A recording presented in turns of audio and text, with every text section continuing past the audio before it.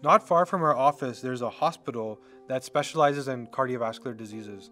They're known to be the heart center of Canada. And it's no coincidence that they happen to be in a city that is majority South Asian. South Asian, of course, being from the subcontinent of India and Pakistan, myself included. The community is quite large in and around this hospital, and this hospital happens to be inundated with cardiovascular disease.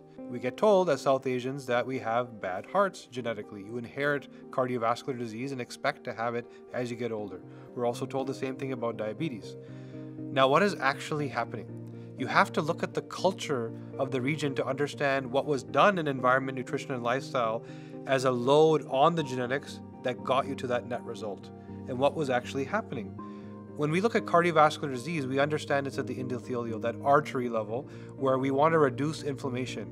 What are one of the important micronutrients to actually deal with inflammation? It's all the B complexes, primarily B12.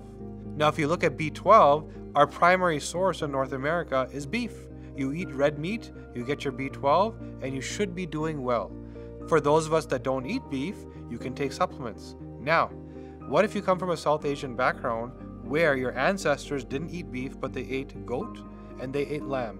And by the way, this is not only true for South Asians, but it's also true for a lot of Mediterranean backgrounds, a lot of North African, a lot of Eastern Europeans. It wasn't beef, it was goat and lamb. That was the primary red meat. Now, genetically, the B12 that comes from beef is absorbed in your gut, in your stomach. But from goat and lamb, it is actually broken down in your mouth, pre-methylated, absorbed directly under your capillaries and your tongue into your bloodstream. Now, if you fast forward and all of a sudden we're living in Toronto, New York, Atlanta, etc., and you're no longer eating goat and lamb, but instead you're eating beef, that B12 that's going into your gut is not being absorbed. Your doctor, of course, will then tell you your B12 levels are low and tell you to take a supplement, which again you swallow into your gut, do not absorb, and pee out. So what are we dealing with here? We are dealing with inflammation of the arteries, for which the root cause is lack of B12, for which the solution is a sublingual pill that you melt under your tongue.